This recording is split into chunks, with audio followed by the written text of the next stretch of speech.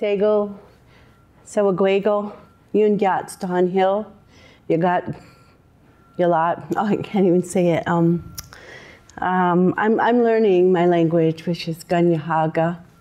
I'm of the Turtle Clan. I'm Mohawk.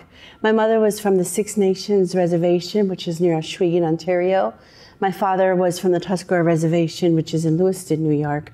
I grew up in Lewiston, New York, worked my whole social work career in Buffalo, retired over there from New York State Service and moved back to my mom's reserve, which is where my membership is, and found a really cool job working for the Six Nations Family Health Team as their psychotherapist.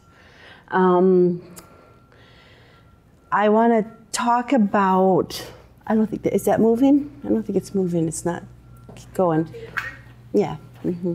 So this book was something that I never intended to write.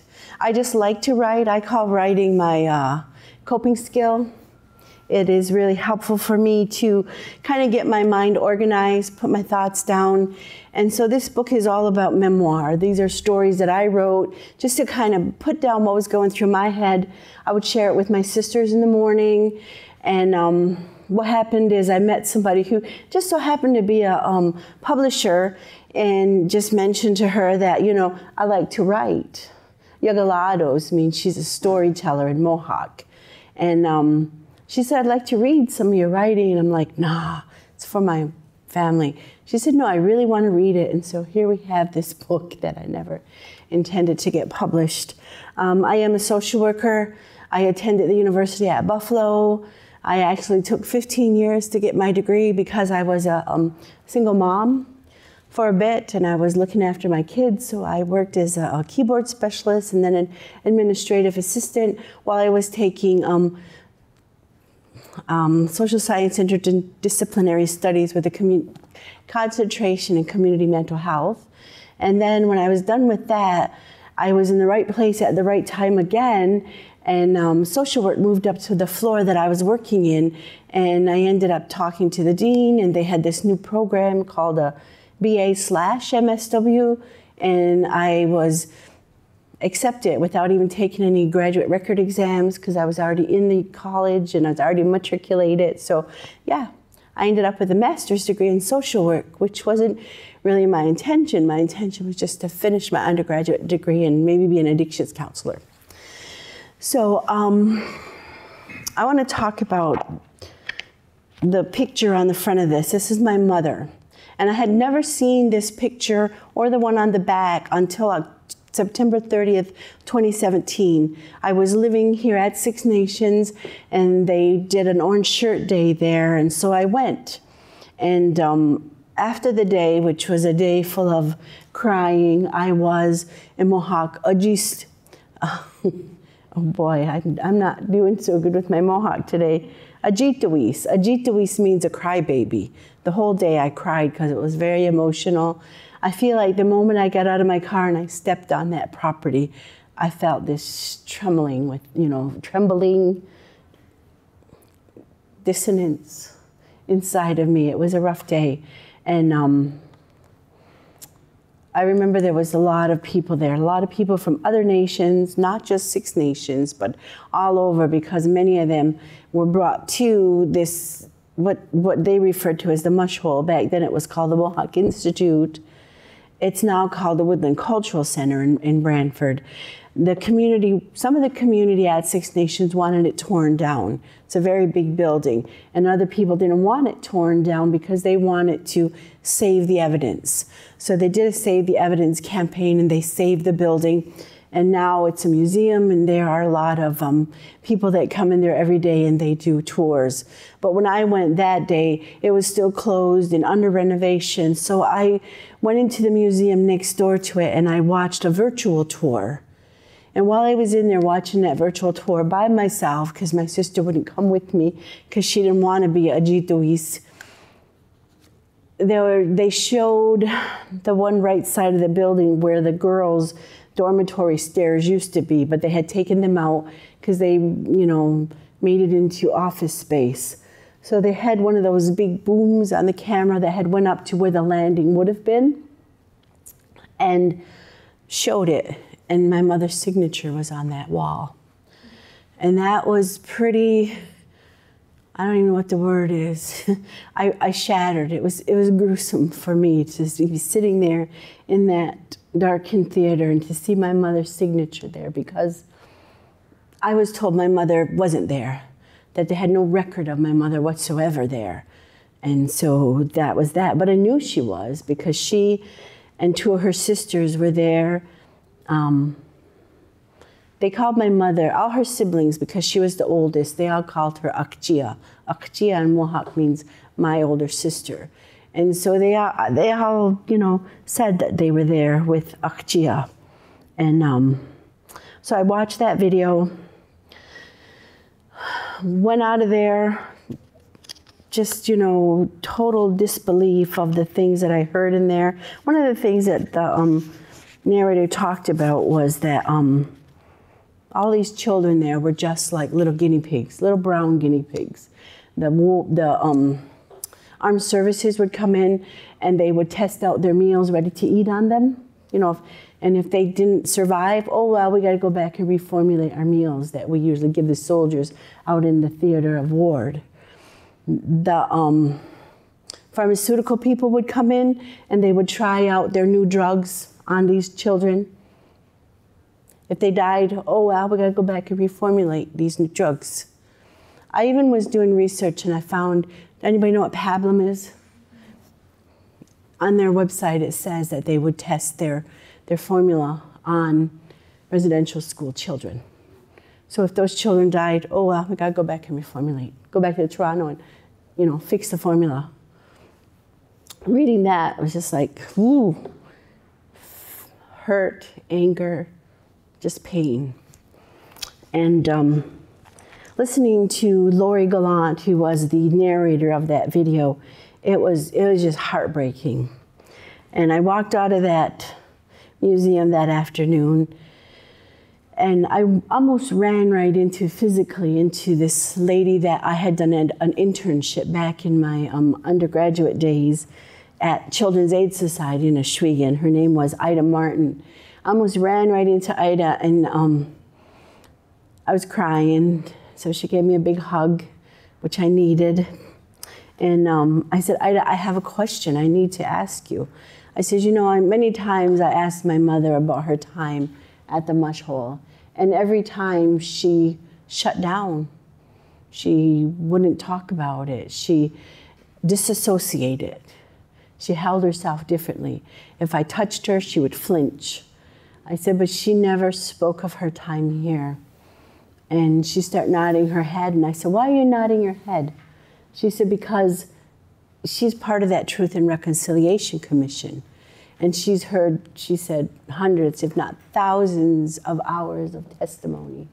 And what she found was that people who were the oldest, Akjia, I don't know how to say it in the male version, they would take it upon themselves, or they would be charged with looking after their siblings. But that was hard to do, because once they came in that door, they were assigned numbers. No longer was she Hazel Leona Venevri. She was number something, which I don't even know. And then her siblings, my two aunties, were given numbers far beyond hers, like not consecutive order. You know, they would spread them way apart because they didn't want them to see each other in the lunch lineup, the lineup to go to Mohawk Chapel. They didn't want any interaction between them. And if, you know, it was a male and a female sibling, they really had no connection. They would separate them by gender, absolutely. So I said to her, well, I don't understand why she would never speak of it. You know, my aunties would say, I loved it at the mush hole. I learned how to cook, I learned how to clean, I learned how to iron, I learned, you know, all of these great things to do. It was good. And she again shook her head and she said, again, because your mother probably was a protector, she probably took it upon herself to look after them, whatever they had coming to them, whether it was a beating or maybe somebody had their eye on them, was going to sexually molest them. She would step up and say, no, take me. Don't touch them. take me, I'll take it. Whatever it is that they have come into them, or whatever you had planned for them, take me. And she said that's why they could talk about it, because they could access those memories, whereas your mother could not. And that's her. As many others, you know, have those same shots, front, side, profile. Looking at that, I see my son, I see my sister, I see myself. I've had 4 children, and I cannot imagine at the age of 9, because that was 1934, my mother was 9. Oh, I have to tell you, at the end of the day, after this was all done, I went and I sat in my car, and it was way behind the mush hole. That's what they call it. They called it mush hole because for 3 meals a day, that's what they got, was mush. That was it. Sometimes it was mealy, had mealy worms in it, and they had to eat it, even if they didn't like it. And I was sitting behind the mush hole, looking at the whole back side of it, and all of a sudden my phone, you know, pinged because I had checked in that morning. And it was those 2 pictures, and I kept going from one to the other, thinking, who is this? That looks like my son Jordan. That looks like my sister Bila. Who is this? And then my friend who sent it to me, who used to work at the cultural center, she said, that's your mother in 1934. Me and math don't really get along. I'm not really a rocket scientist kind of a person, but I did my calculations, and I thought she was 9. She was 9 years old in this picture, and that was her getting processed into that place on September 1st, 1934 at 9 years old. And she didn't get out of there again until 1940 when she was 16. And when she got out, she went into the armed services because she was so institutionalized, I guess is the word. And she never, ever again spoke her language, which was Mohawk, Genyagahaga. Oh, I want to talk about this. This is the Carlisle Indian School. In February, I went down to see my daughter. She was at Penn State down in Hershey. And on the way home, I had spent the weekend with her. It was her birthday. And on the way home, I saw Carlisle, and my car just went, so I got off the road, and I went to Carlisle. I put it in my GPS to go to Carlisle Indian Industrial School. And it was 8 miles away. So I went there, and it took me to the parking lot of some like home hardware place. And I got out and I went in, and there was a guy behind the counter who I instantly had transference. You know, that counter transference and transference. As a social worker, you are going to run into people who, when you see them, they remind you of somebody else. And instantly, you have to recognize that and be aware of it. And I instantly looked at him and thought of my step-grandfather. He looked just like him. And he was tall, and I just had a bad. And I said to him, I'm here because I'm looking for the Carlisle Industrial Indian School. And he said, oh, no, I've never heard of that. Never, ever heard of that. Are you sure it's here? I'm like, yeah, I'm pretty sure it's here somewhere. Oh, he said, there's an Army depot right over that way. If you go that way, there's an Army depot. So I just knew, you know, that intuition. We're all gifted with that intuition. I knew he was lying to me. I just knew it. I have been in situations on home visits, maybe even a home visit turned into a crime scene one time with Channel 7 and yellow tape, and I knew somebody was lying to me, so I knew he was lying to me. And so I walked out of there, and I got in my car, and I turned right towards the Army Depot, and I don't even think I got from here to that red chair away, and there was this great big sign that said Carlisle Industrial Indian School, but he stood there and told me he'd never heard of it before. So, yeah. And as I just pulled over right at the sign, and I read it, and I took a picture of it, and then I turned like this back towards the road, and there, right at the road, were all of these little gravestones, all in a row. They looked new, they were shiny white, and I went over there and I looked at them, and they had all these indigenous names on them, and again, I just had this feeling that this is a put-on, like they're gonna put this at the road, and I don't understand what's going on here. yeah, that was another time where instantly my stomach was like, ugh, something isn't quite right here. So I wrote a story about that too, but it's not in here. So I do want to share a story with you, and I'm going to read Spick and Span. Okay, and this is something I wrote, I can't even remember how long ago. Again, memoir. But every one of these stories have trauma that weaves through them, is woven through them. So Spick and Span. I woke up one morning and my first thought was of my mother. I thought about the 2 pictures that were sent to me on Facebook. They reminded me of mugshots that are taken when you're getting arrested and processed, when you're facing a night in the slammer after some altercation or breaching some law. One a side profile, the other a full frontal of her 9-year-old face. This 9-year-old girl hadn't stolen anything or assaulted anyone, hadn't lied about anything either. Her only crime was being born brown in a world that doesn't value that color. She hadn't been arrested, hadn't been processed through any judicial system for her crime of being an Angwahoi child. Angwahoi means the original people. She wasn't about to spend a night or 2 in this holding cell referred to as the mush hole. She spent 7 years there, from the age of 9 until she turned 16. I can't understand how government and church can somehow rationalize taking children forcefully from their parents and community in order to strip them down with the intention to remove all inner traces of their nativeness, their language banned and rebranded as filthy talk of savages. These children's spiritual belief systems were also stripped away. Whatever their traditional beliefs were, they were also rebranded as evil beliefs of the pagans. How could she be called that just because her belief system was not that ascribed to by the dominant culture? I imagine her alone, confused, away from her family. The beliefs that tied her to her reality and knowledge of what is right and wrong were broken. All her beliefs and language crushed and broken at her feet. My mother was a strong person.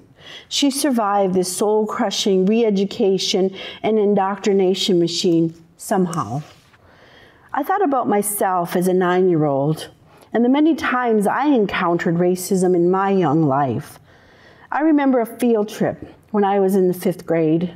We were taken to a bowling alley in Lewiston, New York. I was standing in line at the counter, about to rent the ugly bowling shoes. A man standing next to me at the counter looked down at me and said, "I smell shit." I was surprised at first to hear that offhanded remark, not really understanding what he was inferring. I hadn't shat myself.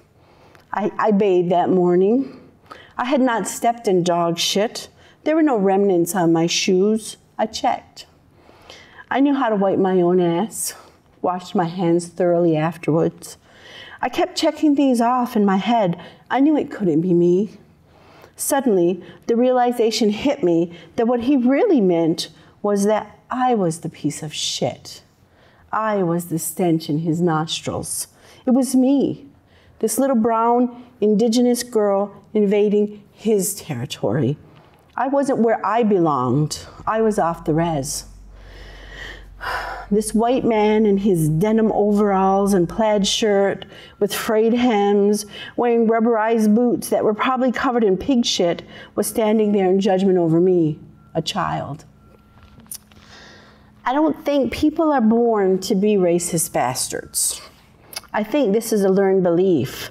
They are taught by their families, social or political groups, in which all indigenous peoples, or insert any other ethnic minority group here, are different, dirty, less than, that all Indians are drunkards, all Indians are lazy, all Indians are on welfare, all merciless Indian savages, heathens, pagans. These messages then become internalized beliefs that that person doesn't question. They don't go out and do a scientific study of natives to see if they do in fact fit within those parameters, Or if they do meet a Native person who doesn't drink, or has an advanced degree, or holds down a professional position, they are looked at as an anomaly, an outlier.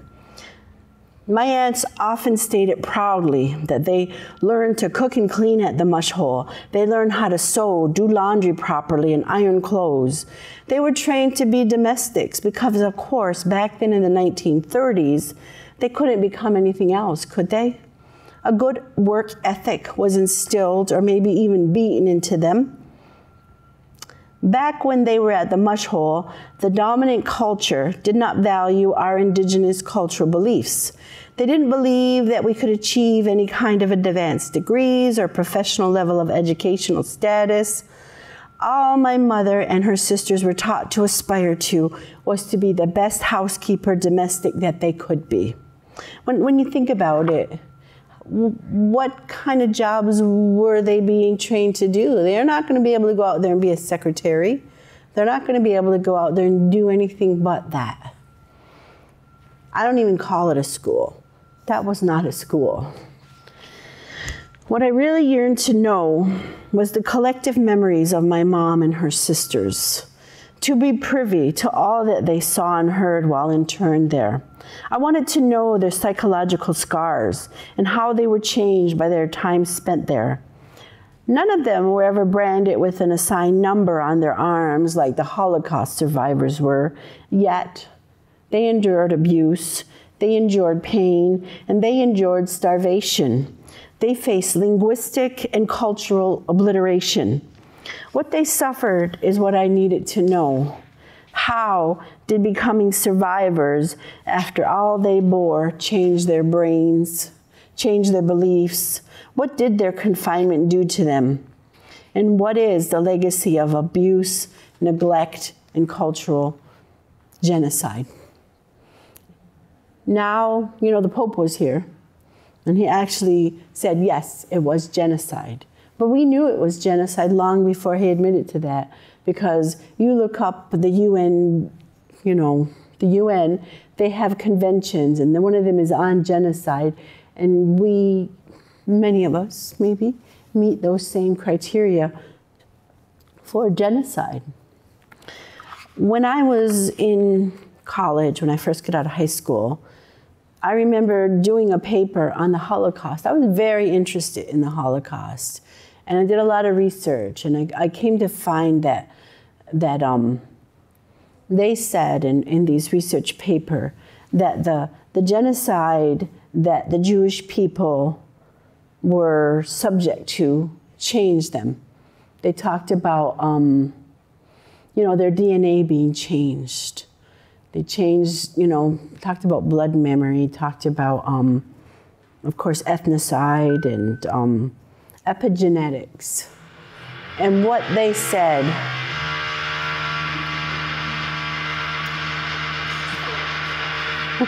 oh, is that how that is? Okay. All right.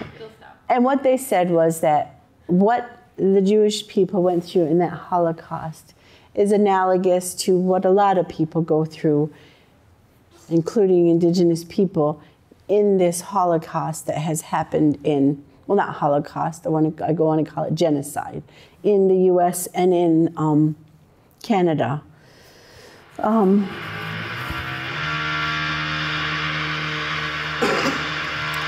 I remember at the University at Buffalo, when I was in graduate school, there was,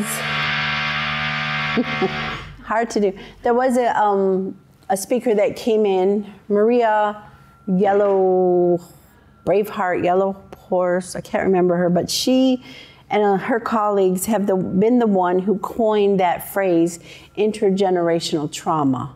And she too did a lot of research and you know, compared the Holocaust survivors to those of this indigenous genocide in the US.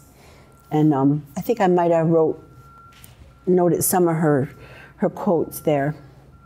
I want to say that most of that art that's on there is my son's art.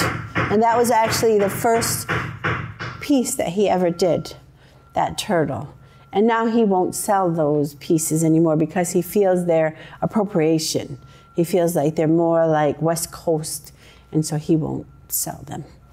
And I thought that was really something, because I said, it's not like you traced it. It's still your work. But he's like, no, I'm not selling it anymore. So I said, okay, you do that. Recently, past few weeks, I've been doing a narrative medicine course, is what I call it. And it's just on the res, and it's part of our leisure guide. So on Wednesdays from 10 to 12, I have like 12 mostly retired elderly women, one dude in there. And, we talk about storytelling. We talk about how writing is very therapeutic, very healing. And I just wanted to mention that because I see it's in there too. A lot of talk recently about land-based healing. And I think about this time when I was in graduate school, and I had to do an interview with an elder. And I chose an elder that I knew, and I went and called him, and I went to his house to do the interview. And I asked him, where do you want to be interviewed? He said, I want to be interviewed in my garden. He said, because that is where I go when I need to think, when I need to heal. That is where I like to be, putting my hands in that warm earth, because there's such a transference of energy. It calms me. It gives me peace. In March, I went with a group, and we went to maple tree tapping. And it was with this elder. I don't know if he's an elder, because he seemed like he's younger than me, Rod Miller. And he did a lot of teachings about the maple tree and the maple sap. And I said to him on the way back out of the bush, because we went in about 4 fields deep, I said, how would you define land-based healing? And he said, it's being on the land. It's just being outside and just being mindful of what you're doing. Because we can be outside but not be mindful. We're just trying to get from A to B, and we're in a hurry, and we're not even looking around us, and we're not seeing the leaves falling, nothing. We're not paying attention to what it feels like to walk through those leaves or to walk through that snow. We're just on our way. It's just a point A to point B. And then there was a fish trapping that I went to as well. And we learned how to make fish traps, and we went down to the river and we threw them in. And that too was just so powerful, I guess is the word. And after those times when I was out in the bush, just being out in the bush is healing in itself. So I would say, yeah, absolutely. Land acknowledgement, I think that was the one that I had on there when I was at the University at Buffalo. So that's a little different than here, because there's other, I don't think we even mentioned the Mississaugas of the Credit and other people that were originally in this area on that one. I should have changed it. Thomas Indian School, they call that the Asylum. That's what they said. If you ask any of the elders who had been there, they don't say Thomas Indian School. They say Salem or Silem. That's what they mean. They say Salem. That's where my father was. Same thing. They call it a boarding school, but it was a residential school. A lot of abuse went on there too. And they didn't save the school. It's not there anymore.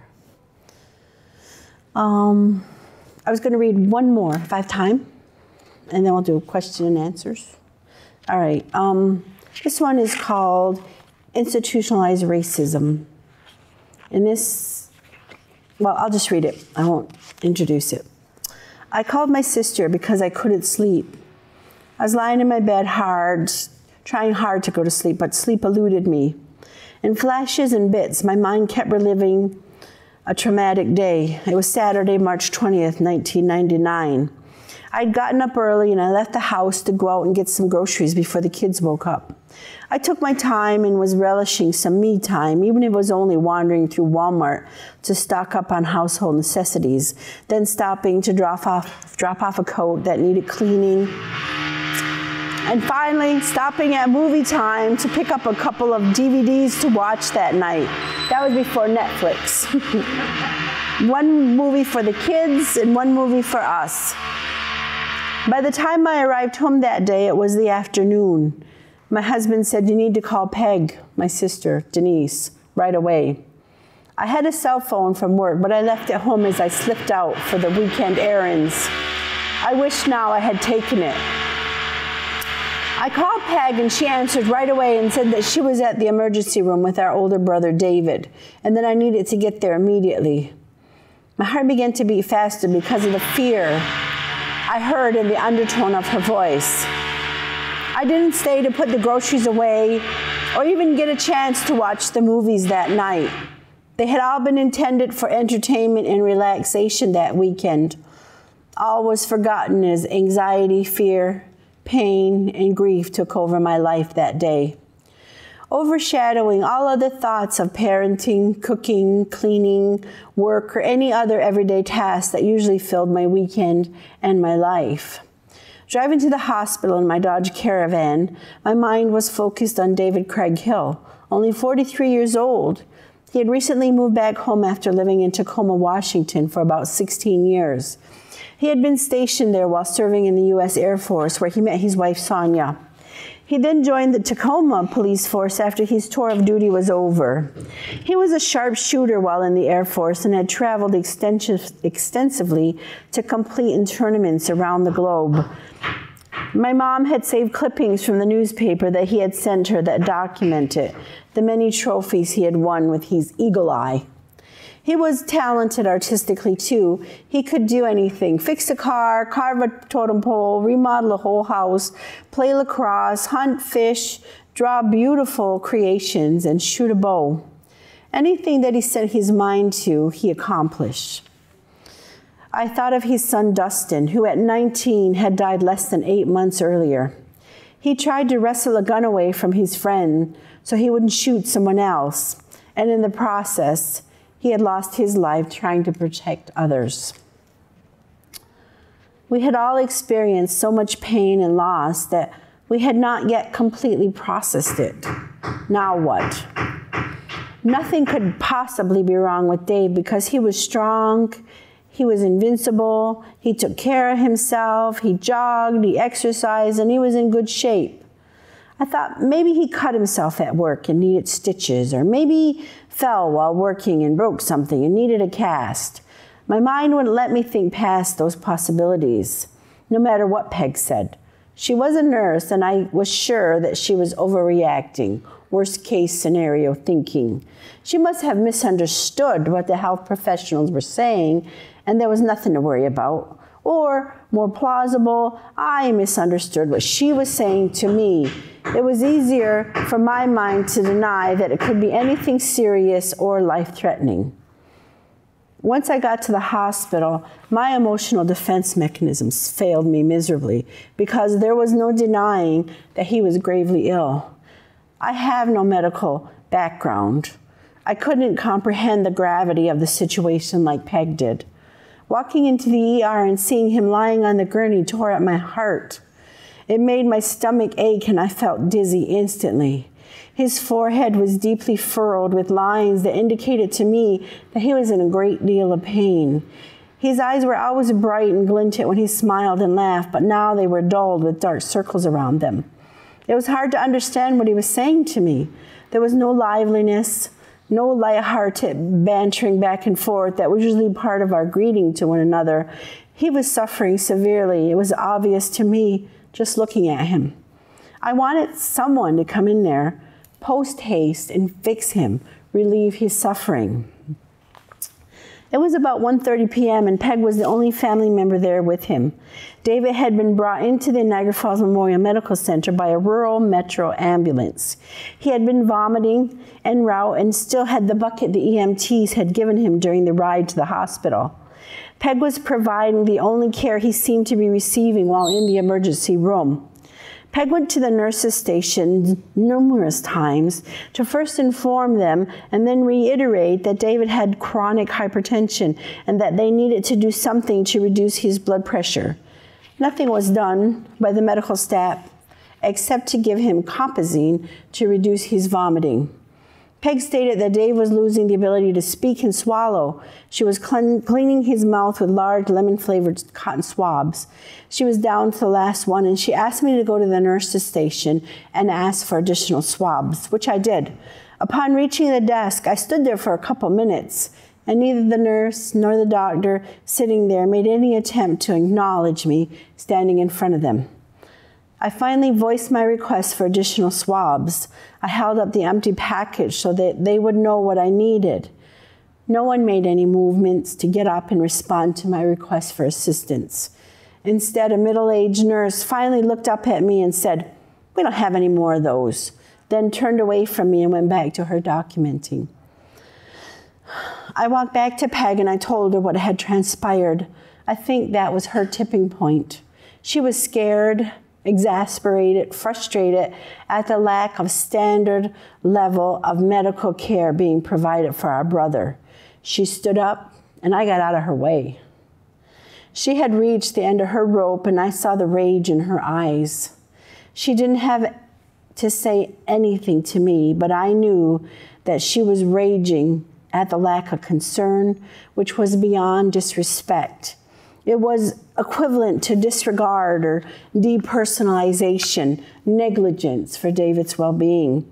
I wasn't aware of it then, but David had begged her, "Don't let me die," right before I arrived. It seemed there was nothing she could do to get anyone's attention, to realize the severity of his medical condition. By this time, it was almost 6 p.m., and David had been in the ER for 7 hours. Peg stormed the nurse's station. She was beyond angry, and the tone and volume of her voice made sure the doctor and the nurses knew it. She related to them again all the symptoms that she was observing in our brother. Displayed on almost every door was a poster about strokes. It wasn't the fast posters they now have. It listed symptoms of headache, visual disturbances, floaters, blind spots, loss of speech, and vomiting. And he had all those warning signs, and she told them she believed he was having a stroke. The doctor on call said to her, "Do you know what a stroke is?" To which she replied, "Yes, I do." The doctor then stated, "Well, I've been studying for over 8 years, and I don't even know what a stroke is." The word furious couldn't even begin to describe what Peg was feeling in that moment. It was more like helplessness, hopelessness, because no one was listening to her or acknowledging her fears. She came back without any lemon swabs. A nurse followed her into the cubicle to examine David. She saw for herself that he couldn't swallow. His speech was incomprehensible. I think he had already slipped into the coma. The rest of the medical staff rushed into the area and began shouting orders and told us to leave and go to the waiting room. David's fiancée, Tara, and most of our siblings had arrived.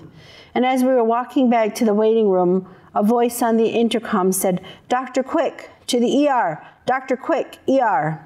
Peg dropped to the floor next to me, sobbing. She repeated, "He's dead. He's dead." I had no idea that this code meant all staff were needed, as the patient was in imminent danger of dying. Instead, I was embarrassed, and I tried to get Peg up by pulling on her arms and saying, "He's all right. He's going to be all right. Get up." Peg just said again, "He's dead," as she let me help her back up. Tears welled up in my eyes at the sight of the pain on her face. That same nurse came into the waiting room and took us to another waiting room that was somewhere deeper inside the hospital. It seemed we walked through a maze to get to it. She told us the doctor was coming to talk to us. We waited for about 20 minutes, and the same doctor who had been so condescending and dismissive to Peg came back to talk to us. He said things like, "Oh, he's so clean for an alcoholic. He has such good musculature for an alcoholic, and he has such good dental work for an alcoholic." I stopped him and I said, "Wait, who told you that my brother was an alcoholic? He is not." And he said, one of the nurses, I think. And I replied, "No, we told those nurses that he was a police officer, a sharpshooter. He is not an alcoholic." And I said that he does smoke, and the doctor in a very contemptuous voice said, "Smokes what?" like he expected me to say marijuana, back when it wasn't legal. Instead, I said Marlboro Reds. At this point, the doctor continued on with all his medical jargon mumbo-jumbo for quite a while. I had shut down emotionally. I could hear his voice, but I couldn't comprehend anything he was saying. It didn't matter then, did it? It was too late, wasn't it? My brother, my hero, my mom's favorite son, we always said that, because he was for all intents and purposes already dead. He had slipped into a coma from which he never awoke. He was dead because, in their racist minds, he was nothing but some drunken Indian who had wandered into ER probably after a night of heavy drinking and was throwing up, an inconvenience. What the hell were they supposed to do about it? They disregarded everything Peg said to them because of their institutionalized racism. He was just another drunken Indian, not worthy of any heroic measures to save his life. David was on life support for 5 days. He had no brain activity. That same nurse came to us and asked us for his organs. Fuck no, fuck you. We were told that he had suffered a cerebral vascular accident, a stroke. I don't think it was an accident. I think it could have been prevented if they had gotten off their asses and provided an acceptable standard level of medical care to my beloved brother. Weeks later, I picked up the coroner's report with my sister, and he said that he had never seen anything like it before. David's brain was like foam, maybe due to the hypertension. All I knew was that my brother suffered, and they did nothing to ease his suffering. They should have been held accountable. They weren't. Our family met with a lawyer. We felt something had to be done to address the substandard care that David was provided in that emergency room. One of the first things the lawyer did was to dispatch a letter requesting all the medical records from that day and all subsequent care during his hospitalization. We waited months before we received a response. And when the lawyer got the records, the doctor's notes had been doctored. They were bogus. They said he walked in on his own when he was transported via ambulance. They listed many procedures that didn't ever happen. The lawyer said that they couldn't move forward because, based on the information they were sent. I wrote a letter to the CEO of the hospital outlining what had happened that day. He called me and we talked. The main thing I wanted him to be aware of was the systemic racism and inhumane treatment my brother suffered at the hands of his staff. We discussed cultural sensitivity, cultural competence, cultural dissonance, institutionalized racism. He agreed to allow me to come to the hospital and do a cultural sensitivity training session. I stated I wanted that nurse and the doctor to be in attendance. She was, he wasn't. She sat in the front row, arms crossed. She wouldn't look me in the eye. I could tell she wasn't actively listening to me. She seemed too hardened to even attempt to engage in a discussion.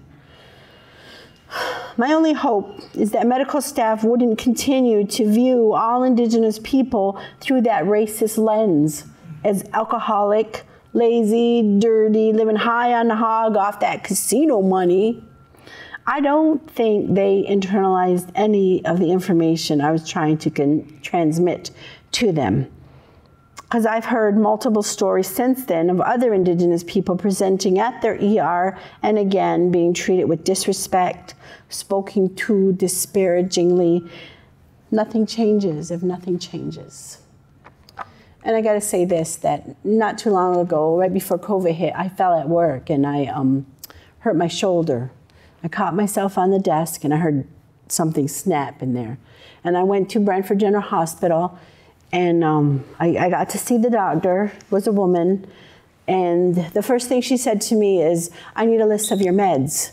And I said to her, I don't take any meds. No, I need a list of all your medication that you're taking. And I said, I don't take any medication. No, I need everything. I need like your blood pressure medicine and I need your diabetes medicine. And I said, I don't take anything but vitamins.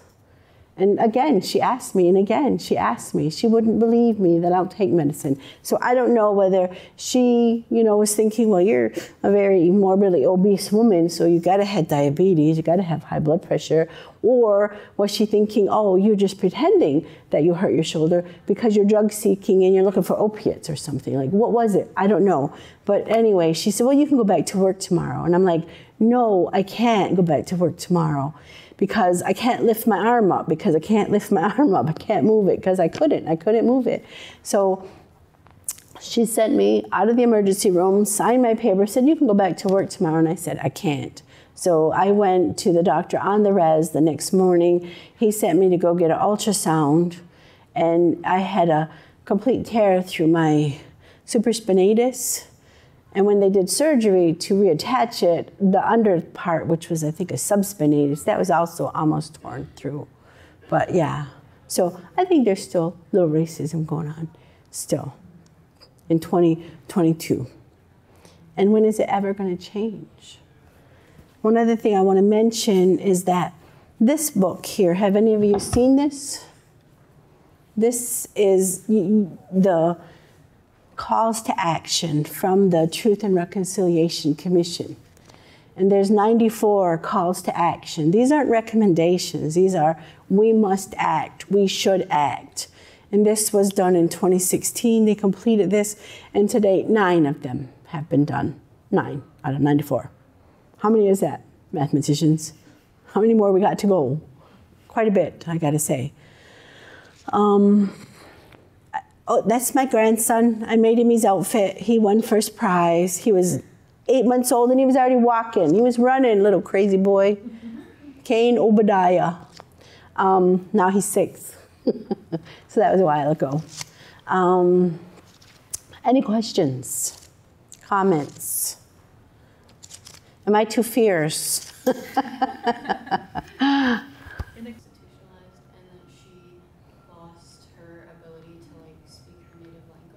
Mm-hmm. What got you into getting back into speaking? Because her language, she didn't lose it. It was taken from her. It was beaten out of her. And I remember various phrases that I learned from my grandmother, mostly food. I shared already. The one thing, I said it to you very easily today, fry bread, digalistoya. Digalistoya means fry bread. And I always thought it meant, it just means fry bread. But what it really means is these things bumping together in the grease. That's what fry bread is. You put it in the grease and it fries like that. Because Mohawk is very descriptive. And so I wanted to be able to understand and know words that, were originally our first language that was taken. My grandmother used to say, "Sojiguskus what gadadoni," and I never knew what that meant. I just kind of knew it meant I ate too much. But when I looked into it, soji in Mohawk means a lot, too much. Quisquis means pig, and what gadadoni, when it starts with wa, it means me. Say, it means you, if it starts with a say. So what gadadoni is meaning that I ate too much, and I made myself big like a pig again. Yeah. So that kind of stuff is just digatswani. Digatswani is another word my grandmother taught me, and I find out that digatswani is pie. And I don't know all the fruits or Nia hundesa. Nia hundesa is strawberry. So I want Nia hundesa digatswani. I want a strawberry pie, right? So that's why I want to learn these words. I want to understand what they mean. So maybe I could pass them down to my kids, grandkids. And my grandson, my oldest son's son, he is 10, and he is watching these cartoons on YouTube in Mohawk, because he lives in New York State. And he's coming up with some words that even I don't know. So I think it's pretty wonderful and amazing. Thank you. I want to share that I made my necklace. And so for me, what this represents these are the many, many children and the many, many different nations that they came from. That's why all the oranges are different. And this, of course, is the sun, and this is their spirits. Their spirits want to come out from where they are, and they want to go home. And that's what I made to represent. Survivors. Well, they weren't survivors. We're still looking for their graves. Right now at the Woodland Cultural Center, the survivors group has done fundraising, and they bought their own ground penetrating radar. They have 2 of them. There are 600 acres that they are currently wanting to look at, whatever you call that. And I think they've looked at maybe 1.2% of those 600 acres so far. And then once the frost hits, they have to stop for the winter and start again in the spring. And yeah, my worry is when, because it's not if, when they find these graves, that's going to hit our community pretty hard. And I worry that there are not enough mental health providers. There are not enough now. Never mind when that hits us. It's going to be scary and, yeah, hard. Yes? So it's the same style, or they bring it a different style? Well, those schools are closed. Those residential schools are closed. And they are trying to bring the language back. They have language nests at daycare. Kids go to daycare and they learn the language. They have total immersion programs. They have a lot of programs on the reserve to learn the language. I was enrolled in a full-time language program, but my first day there was my first day on the job here, right before COVID hit. So my caseload exploded, and then my language had to go to Zoom, and I couldn't do that.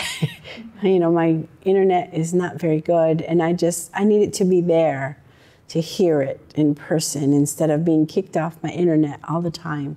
So I resigned from that program, but you know, I'm thinking maybe right now, Monday nights, I'm just taking a one-night course that's an hour long, which of course you're never gonna get fluent in, but at least I'm still learning, little by little.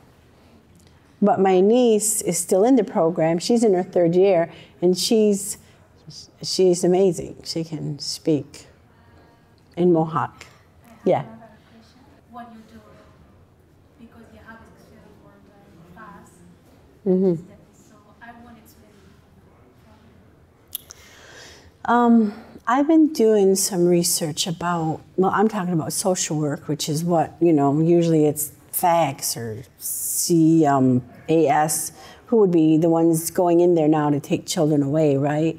So what is really happening is sometimes people are working with Indigenous communities who don't have an understanding of Indigenous communities and who have, you know, this viewpoint of this is where everybody should be across the board, and when you don't meet this level, whether it's socioeconomic, you know, you don't have running water, you don't have a central heating or air conditioning system, then this, you know, is maybe 3rd world conditions. We can't have children living like that. But I think that you need to be, you know, in social work, start where that child family is, right? And so myself, I grew up in a home where, on the reserve, where we didn't have running water, you know, we had a slop pail. We didn't have central heat, we had a wood stove. And I think that if somebody went in there today in that kind of a home, they might say, oh no, kids can't live like this, we gotta take them out. And I think sometimes that may still be happening, you know. And then it shouldn't be. It should not be happening, because as long as those children are being fed, clothed, you know, kept warm, why? Why would you take them from their parents? Unless, you know, there's proof that they're being abused or they're being starved or they're, you know, not getting the proper medical care or whatever.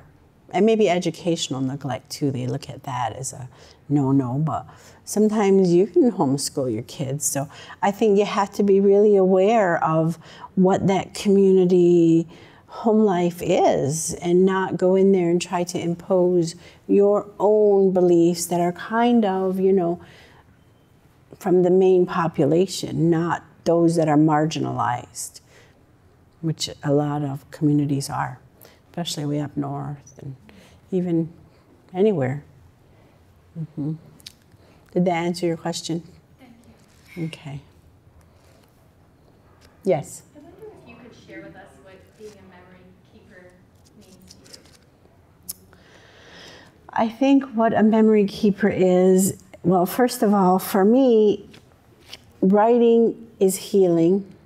Writing these stories for me has cut that emotional tether to some of them that are traumatic memories, right?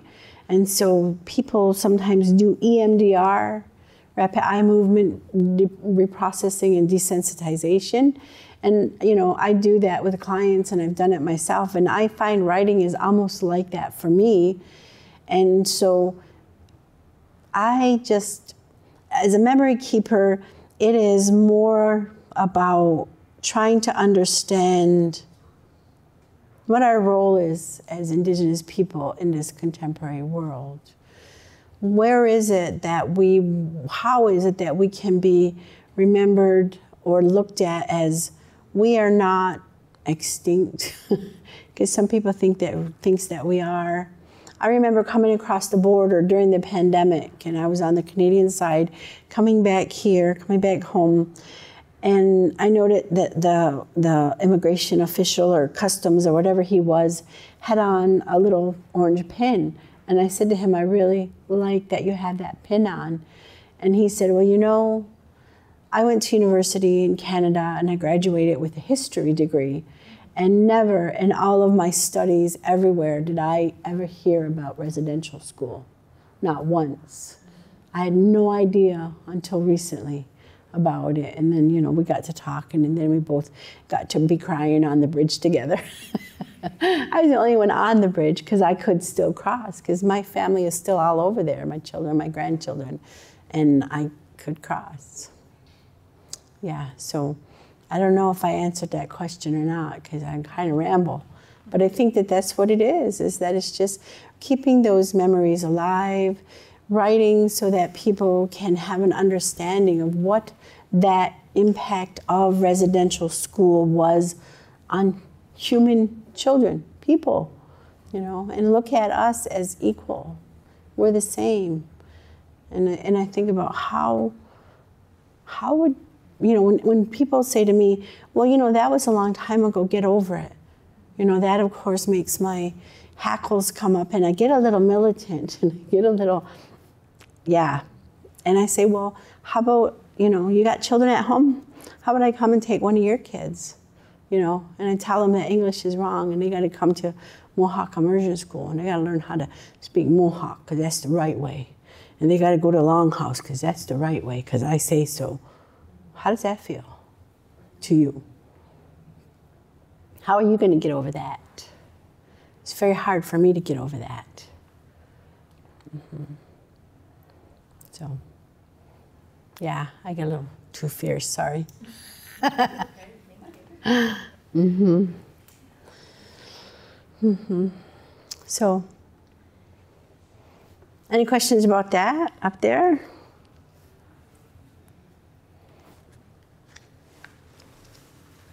That is a picture taken of all the survivors in front of the Mohawk Institute. That too was that should be September 30th, not October. I had to go fix that. That was the third orange shirt day they had there. Mm-hmm. Yeah, Hillary Weaver right there. She is that first quote. She was one of my professors at the University at Buffalo. Mm-hmm. Yeah, that's Carlisle. Okay. Well, thank you. Mm-hmm. Thank you for inviting me. Thank you.